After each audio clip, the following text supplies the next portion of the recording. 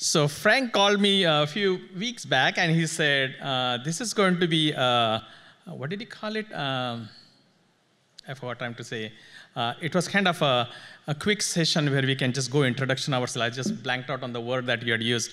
But essentially, this I get to quick dates, or I forgot what the word was. And so what was that? Speed dating, there you go. That tells you how out of touch I'm on with the dating. And I got confused. I said, okay, I got to create a couple of profiles. So what you'll see today is going to be, I'm going to use two profiles. One is going to be something which I'll talk about OCP, and that's my hat. And then second one is going to be, I'll speak of Meta, and we'll go through that. So, and it's speed dating. So I have 15 slides. I don't think I'll finish in 15. So I'm going to go quickly. And I have very high baud rate, as you can imagine. So please feel free to ask me questions later. Stop me anytime if you want to, and we can try to get through as soon as we can.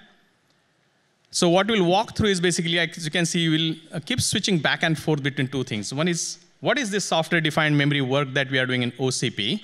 And then how does it relate to what at Meta we see from hyperscale needs perspective? And we'll go find out what memory hierarchy means, what's the solutions out there today, where we think there are the gaps today. And we are the end users, so we really look forward to smart implementations in the industry for solving our problems. And we will share our pain points, but we really are looking forward to seeing what the solutions are coming down the pipe, and we'll get to that. Then we'll jump back again to OCP and say, what is the software-defined memory group is doing? What are the use cases we are and where are we in the status? This is, of course, community work. And thanks, Samak, for the shout-out for the OCP work. And we are really excited to see this use case growing. CXL is seeing a lot of good opportunities for us. So we want to see the community get involved to contribute. And I'll talk a little bit about that. Back on my Meta hat. Let me connect it back with why we think this is going to be important. I mean, when you look at Meta or all our applications that you see, which is Facebook, or Instagram, or WhatsApp, all of these applications run on our data center infrastructure and rely heavily on what we put in there, what performance we can give, what kind of growth we can give. And all of these components need to continue to grow in capacity, but at the same time with performance, while keeping the balance of the TCO, total cost of ownership. So all of these components are important when you put CPUs, what NICs we put, what SSDs we put for DRAM. And as we look at it, at this for presentation, let's focus on DRAM or memory, because as Charles said, memory is a significant part of our infrastructure, significant part of our server TAM. So let's go and dig a little bit deeper. From memory perspective, let me see there are three aspects you can look at it. How much capacity we put, what kind of performance we expect, what trade-off applications are ready to do, and what options do we have. And eventually, how does that translate to the TCO? As you can see, there is a significant gap growing between the capacity that we land and the bandwidth need. Applications that need performance need to continue to land more and more memory because they want to achieve that higher performance. And applications that need more capacity also they need to land more and more capacity, but they will get a lot of bandwidth that they may or may not be able to use. So there is a discrepancy there right now, the way the capacity and the performance keeps growing. And at the same time, as we keep on seeing the DRAM die sizes and the design points growing, you will see the bandwidth per gigabyte is also not necessarily keeping in line with the compute performance that is growing in our platforms. So there is a trade-off that is required for optimizing the capacity that we land in data center where the choices are relatively limited. Power is another important aspect for us. Anything that we land at a hyperscale, the design really is, everything is around power. Even if I say I want to ignore CapEx for a moment, to land that gear for availability and keeping up with the demands of hyperscale, we have to keep basically make sure that how much power the data centers are consuming, how much capacity can I land. And memory is a significant part of that power contributions too. So as we look at increasing the bandwidth and the performance as well as the capacity for DRAM, we want to make sure that we can achieve the kind of power goals that we have for the platform and the capacity. And all of this always adds up to the TCO. The capacity that we land and we use, of course, is going to talk about how much CapEx we are actually effectively using. And the power that we are using, of course, is going to go into the OpEx part of it. So there is a need for optimizing the memory configurations for our applications, especially for the Meta's point of view, when we are looking at it as a private cloud, we understand our applications and we know the applications that we talked about before, which translates into the databases they use, the data warehouses that they use, the kind of application backend that they have for serving the ads with the training and inference infrastructure. All of that we can optimize appropriately if we have the right components available and make sure that we have a balanced system. So when we look at memory, there are different SKUs. You try to maintain as small number of SKUs as possible to make sure that we achieve the economies of scale. So you will say, for this much of compute, I need this much of memory, and what kind of memory I need. The memory you can look at as a variety of options you have today. It can start from caches that sit inside the processor. It could be HBM that is connected to your GPUs or DRAM. And then you go and on, and you can have a tiering that goes even up to the block devices, which hides the block access and make it look like memory. So you have all those tiers available. And then different applications use different tier. As we go through the remaining part, we'll see that the DRAM tier, right now this is just one monolithic tier that as the CPU grows to the next generation, it tells you what DRAM you can put. If I'm on a particular CPU, I'll go to DDR4. Next generation, I'll go to DDR5. CXL brings up an opportunity where we can start decoupling and then make sure that you have the cool solutions that we want, which is what all people are excited about. So when we look at this kind of a trade-off, let's look at different use cases. The slide that I went through quickly, you had databases, you had different training and inference applications. All of these have different needs for how much performance and bandwidth, performance and capacities they need. For example, if you look at caching use cases, they can achieve, their goal is basically to make sure that they can continue to deliver higher queries per second while making sure that data is available for a given amount of time. This is typically going to be driven by saying how long I hold the data. That means you are going to be driven by capacity if you want to deliver the performance out of that DRAM. If you look at databases, databases really try to deliver how much storage I have on that, how much capacity I'm storing on those platforms. But to enable the performance out of that SSDs, you need memory. Your block caches, mem tables, all of those have to sit in the DRAM. So amount of memory enables you to achieve better efficiency on the platforms to deliver the vendor capacity, which is your storage capacity on that box. Inference, I'm picking up one of the AI ML use cases. This is another thing which actually it's important to make sure that your accelerators and your GPUs are all constantly fed by the information that they need to continue to basically work on, which basically means they are going to be driven by, and we have a little bit more details, I'm going to go through that a lot more, that these AI models that actually are driving this inference infrastructure, they are really scaling much faster as compared to the underlying memory technologies, especially from the capacity perspective. And so this is where I think for all of these, tiered memories start becoming very interesting solution, where I can have different tiers of memory, which goes and allows me to scale the performance and bandwidth needs independently. Let me step back a little again and say, let's double click on the inference part of it. So the AI is a significant part of our infrastructure growth, as it is true for most of the people out there in the infrastructure. Let me go into the specific workload requirement that we see driving this. There are two aspects that we see. As the AI continues to grow in the performance need, there are interesting charts from two of them that you can see. The left side chart, what it shows is basically how many petaflops. It's a very compute intensive workload. So petaflops that these models are continuing to drive is increasingly. The line looks linear, but if you watch carefully, the y-axis is logarithmic. So the performance is actually going exponentially up. So one thing is basically if you're going to keep these models fed, you need to have enough amount of data that you continue to feed on it at that kind of performance level. By that performance, I mean, of course, it's a compute performance, which drives up need for memory capacity.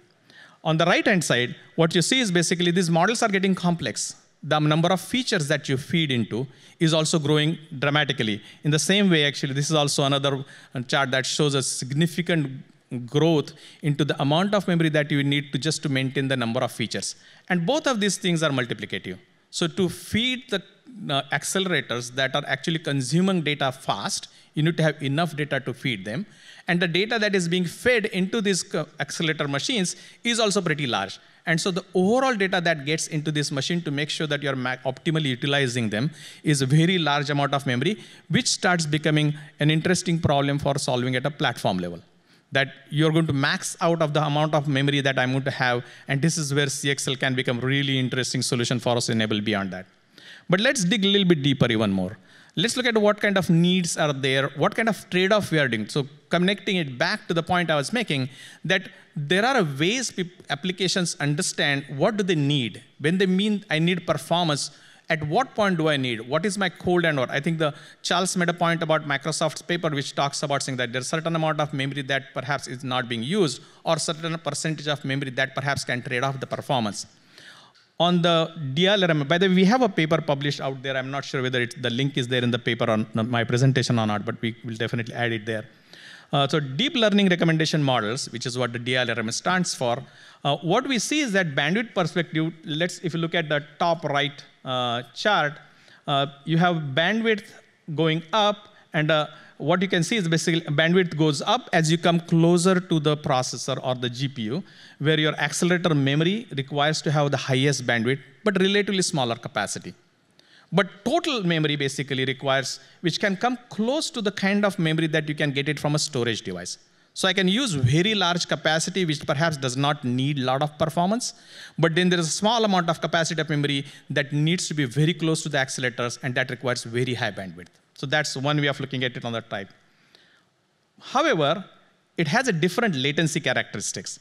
If you look at those three, it's a reverse chart of the top.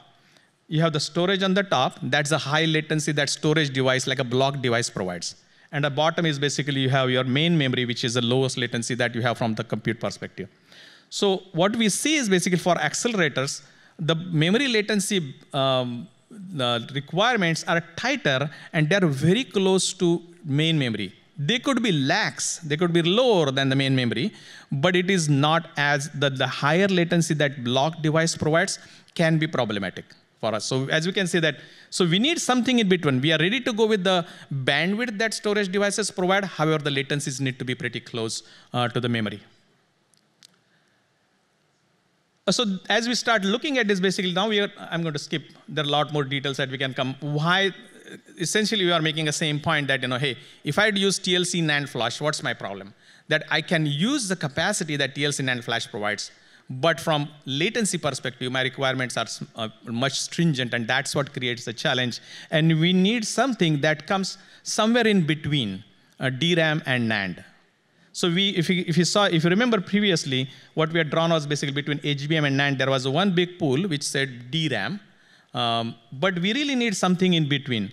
These applications really do very well from performance perspective, especially latency perspective, if I can get a load store interface, because it's much more transparent way of utilizing it. Otherwise, I need to create a layer which maps between DRAM and NAND, which again, we do that in some of our applications, and we definitely can use in some applications. But on these specific applications, many applications, what we see is that there is a breed of memory required in between that allows us the right trade-off, which stays close to the DRAM from load store perspective, cache line read-write perspective, allows us to scale this linearly from performance perspective, allows heterogeneous. By heterogeneous, I mean this is what the CXL brings into the table, that I should be able to imagine basically different types of DDRs, for example, DDR5 and DDR4, different memory technologies to be combined. Today they are combined together because that's what CPU would come out with. That's the DDR performance I'll do. But I should like to have the performance trade-offs, capacity trade-offs that different technologies bring in and connect it together in our system. If I had to memory layer in between a traditional DRAM and a NAND SSD. And at that point, then, I have software capabilities to make sure that what sits where. What sits into my native or near memory, and what sits into my far memory, which, again, could be composed of different technologies. I do have a small details in there. Some of the applications which really want bandwidth memory, in the sense they do need high bandwidth, there is going to be higher bandwidth need, and their capacity needs are relatively lower.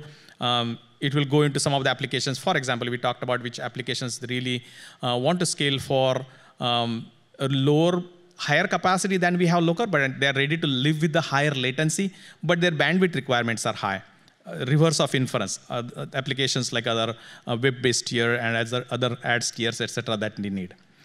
Capacity memory is what I focus most of our discussions so far. This is where you want to have memory-like interface, higher capacity, and lower latency relative to NAND devices, but relaxed latency as compared to native DRAM. Let me kind of try to map it back into the different SKUs that you will see. And this you can map this back into the OCP server SKUs that you might see. And this is a representative of what you'll see in the industry also. You'll see compute servers, storage servers, training servers, and inference servers. And different technologies and where we see. What we see is basically HBM is primarily, of course, used in training and inference area.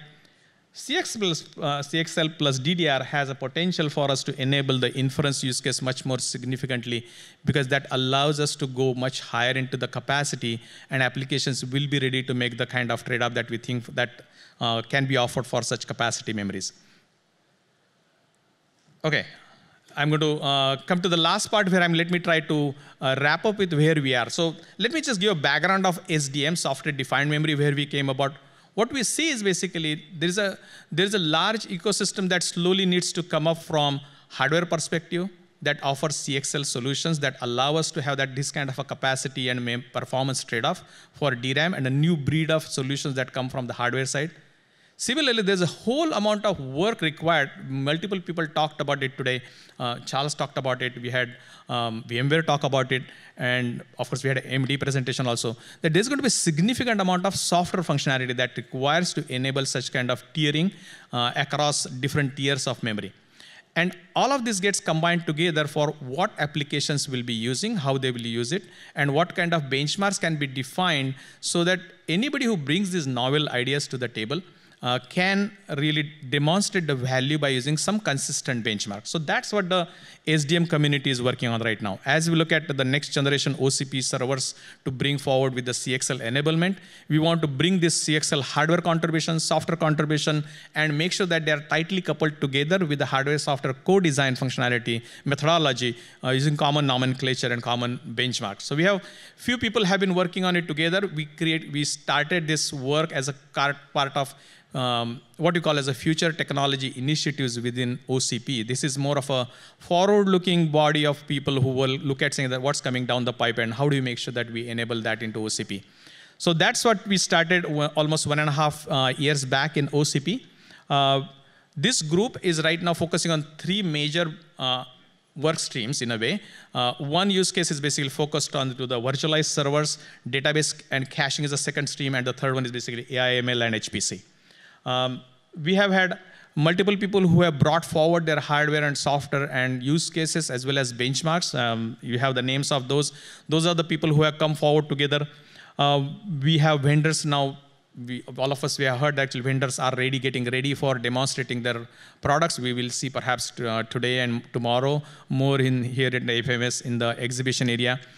We have multiple end users who have already brought forward their use cases. And we are looking forward to basically bring this force together as we get into the OCP, global OCP coming up in the October, and see what does it mean, how do you go together, do we need to have a space, regular space for making that as a contributions that we can bring in from hardware, software perspective as a co-design. So that's where we are. So this is a kind of a shout out for everybody to say that please do, and shout out for OCP also, please do join us actually when we start talking about whether we should, how should we take this effort forward and enable the very thriving ecosystem, which is important for Meta, for all hyperscalers and the whole industry. We are actually end users for the technologies, so we rely on the smart people and smart product companies to make the products. So definitely we look forward to having a very healthy ecosystem for us. And that stops my pitch. Thank you.